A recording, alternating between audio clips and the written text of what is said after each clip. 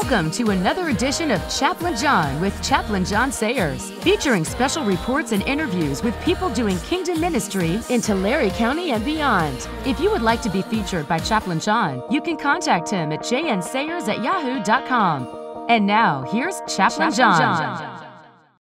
Okay, journey to the cross in 6 minutes or less, not counting the introduction. I have been doing a series with the guys in the jail all through Lent. And I called it Journey to the Cross because we need to get to the cross.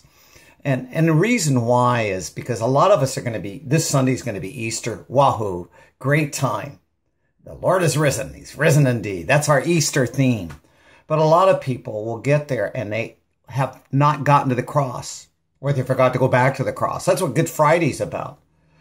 If you haven't been to a Good Friday service, maybe let this be your Good Friday service, because I want to get you to the cross. Because you see, on Easter, he conquers death, but at the cross, he conquers sin, your sin, my sin. At the jail, we've been doing this, journeying with Jesus as Jesus moves towards the cross. And we've been looking at events, at 6 minutes or less messages through Lent. I might do these through Easter too. And following different events in the life of Jesus. Well, last week, this week, I took the week off. Gail and I doing some things, neat things together. But last week at the jail, actually, we got them to the cross. My Bible studies, or the things I passed out. And I shared with them something called the 7 last phrases of Jesus on the cross. And let me just share them with you really quick, these 7 last words of Christ on the cross. And it's kind of a combination of all the Gospels. On the cross, Jesus says, "Father, forgive them, for they know not what they're doing." Oh, his love for us is amazing. He didn't throw lightning bolts down. Forgive them, for they know not what they're doing. And then he says, "Truly I say to you," remember the 2 thieves on the cross? One thief is mocking him. The other thief is saying, "Man, we deserve this." You know, and he says, and all he asked Jesus, this thief on the cross, he doesn't even ask him for salvation. He says, "Will you remember me when you come into your Father's kingdom?" See, in a sense, he's repenting. He says, "We deserve this." And Jesus says to him, "This day you'll be with me in paradise." Oh, that's fantastic. Jesus at the cross, there's Mary. He looks down at his mama. He looks at it and says, "Mother, here's your son," pointing to John. "John, here's your mother." Even on the cross, he wants his mother taken care of. Oh, talk about fully human, fully God, the humanity of Jesus. Jesus will, on the cross, will say, "I thirst." I'm not necessarily going in the right order, but I thirst. And I think he's talking about physical, but I bet he's also talking about another kind of thirst.